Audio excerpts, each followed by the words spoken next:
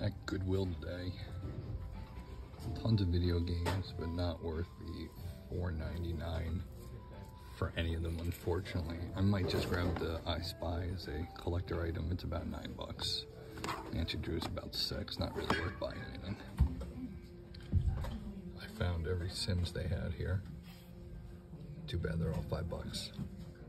This Goodwill is loaded with stuff, but everything is just getting more and more expensive. Even the video games I want really aren't worth it. Kind of just personal collection stuff, but I'll keep looking. $3.99, get a Harry Potter Robin bowl, soup and spoon. Looks brand new, just the tape came off. Sell for about 25 bucks. Maybe. Between everything I'm looking at, I just happen to look back here and see Wii.